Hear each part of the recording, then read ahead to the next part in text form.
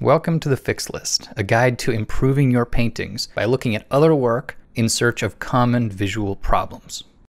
Today's problem is clear shapes. And whether we're talking about the design itself or the elements in your composition, the goal here is to have an image that you look at and you can tell objects from other objects. You just want to be able to tell what's going on.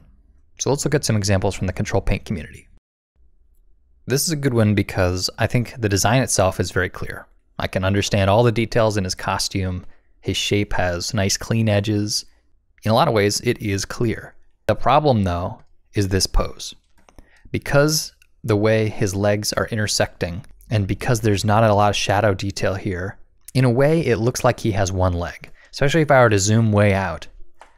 He sort of has a thicker area that goes down to a thinner area, but there's just really no break between the two. There's no negative space to tell the brain leg 1 and leg 2. This is a pretty easy fix. One option is to just change how far it is through the walk such that you have a little more overlap and there's a little bit of negative space. It doesn't take a whole lot for the brain to be able to separate out one leg from the other leg. Clearly, I didn't use reference here and I didn't do a very massive paint over. It still looks a little bit awkward. And frankly, I think walking poses are really challenging. If you are going to use a walking pose, I encourage you to look at good reference and to take your time with the balance. Otherwise, your character could come off looking a little stiff. And with that in mind, the other option I have here is just to not do a walking pose.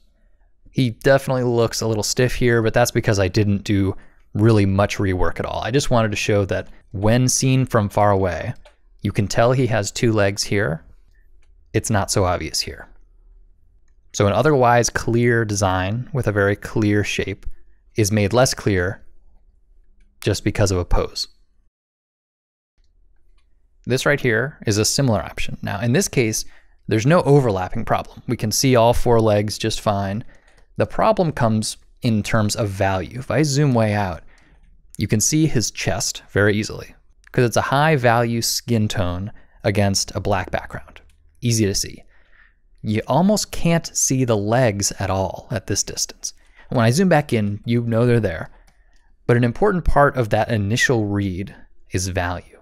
And so in order to make these legs more visible, there needs to be higher contrast. Either the background needs to be a different value or the legs themselves need to be a different value. So I've actually done both just to show you what it could look like.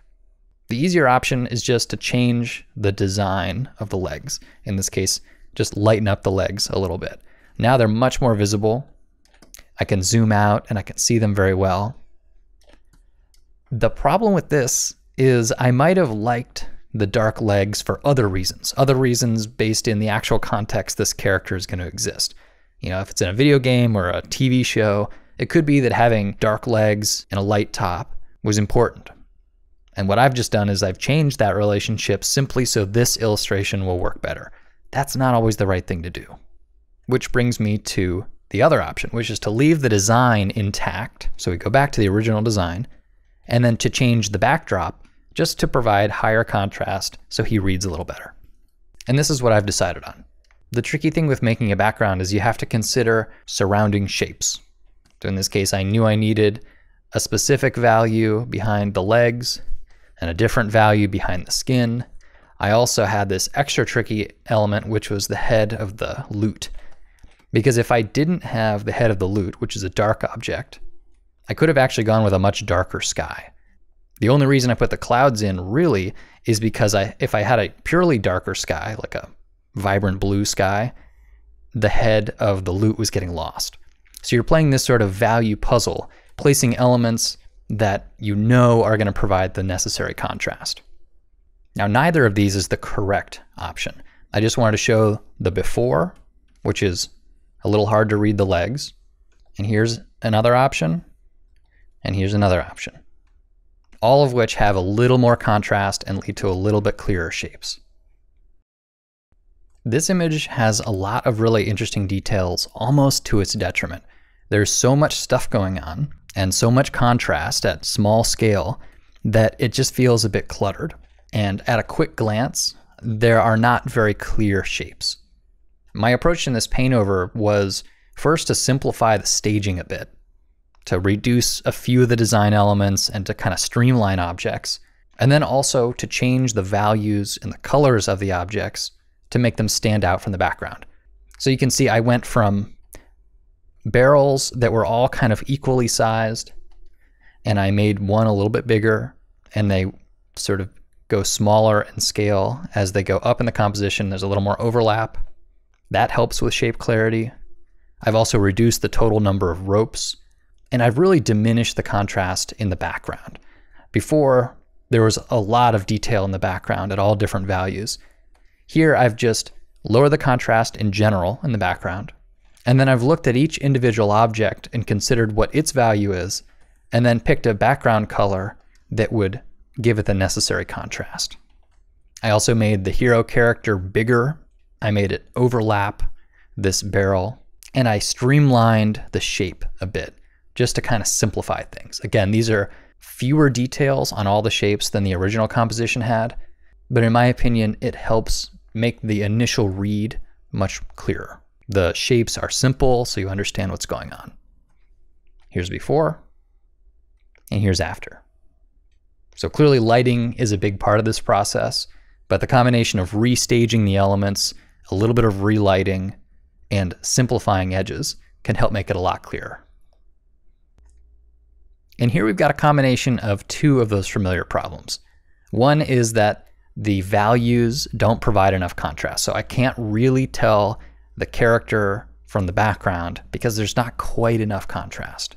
Additionally, especially when I zoom out, the dragon and the guy are lined up in such a way, it's almost like we have one character here, it's a bipedal dragon, instead of two characters, which is what the artist intended. So we need to separate foreground and background and make the shapes clearer to read. Here's what my paint over looked like. And what I did was to enlarge the foreground character. You can see he was smaller previously. So he's bigger now. He is darker values. I lowered his overall values. And then I used the fire of the dragon to create a lighter value sort of light zone. In doing so, I've separated foreground from background, both through shape and through color. I've also streamlined the design of the dragon itself.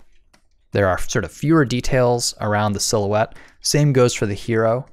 And when we look before, there were just more details in general. I've simplified and clarified with these big simple shapes. Because sometimes you have to remove detail in order to tell your story more clearly. Before, after. And let's finish off with one of my older paintings. This here is a dragon that has some good things going for it, but definitely down here in the bottom, there is a flattening of space. If you squint at this, it's really hard to tell where one arm ends and the body begins, or the other arm overlaps. They're essentially all the same value. My task was to add some clarity or some clear shapes in this jumble of limbs. The result I came up with was this. Now, I might later go back and add more small, low contrast details. It's sort of simplified in terms of its surface, but you can see I've looked at where do objects overlap and how can I change one of the values. Here's before. The neck and the arm are the exact same value. So I brightened one and darkened the other, and now we can obviously tell where one starts and the other one ends. Same is true for this arm. And then the tail is kind of behind all of these limbs, so I changed its values a little more significantly. Here's before, here's after.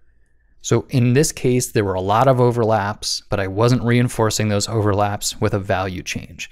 But by just doing a few value changes and leaving most of the image alone, I was able to go from before to after and to really clarify some of those shapes. These are easy changes to make and definitely worth looking into. And I want to thank the brave audience members that sent in their art to help with this project. It's not easy to get your work critiqued, so thanks for the help. See you in the next video.